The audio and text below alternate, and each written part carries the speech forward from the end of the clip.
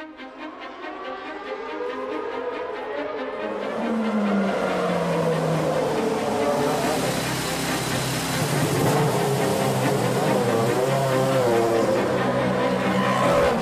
how are you? Good to see you. You up for a race?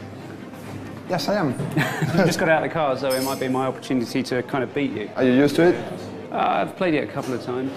This is the first time. Oh, but I don't know. I think it's great. I think Codemasters have done a super job, actually, of giving regular people a proper insight into what a Grand Prix car is like.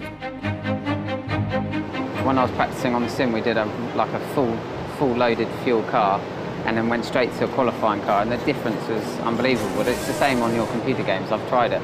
I went from a road car that had 100 brake horsepower to 200, and I remember putting my foot down thinking, I'll never be able to control this amount of power. So yeah, now you're talking about 800. It's very, yeah, okay. It's actually more difficult to get it so precise when you're doing it in the simulator than when you're doing it in the real car.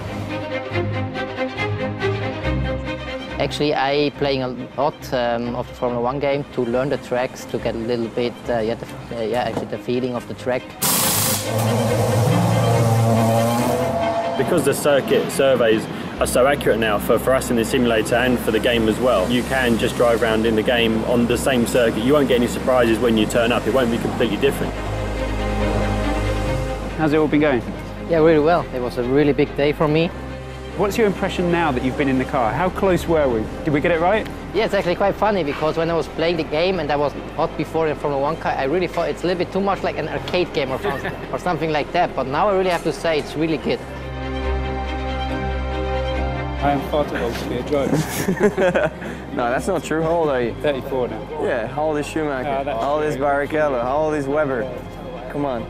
Still chance yet. When I came to Abu Dhabi, I couldn't go to the simulator, so I switched on the video game and I started to play on Abu Dhabi. And actually, it actually worked, because when I got here, I felt like I already driven. It was my first race in GP2, first ever time in GP2, and I won in the first race. Excellent. So actually helped.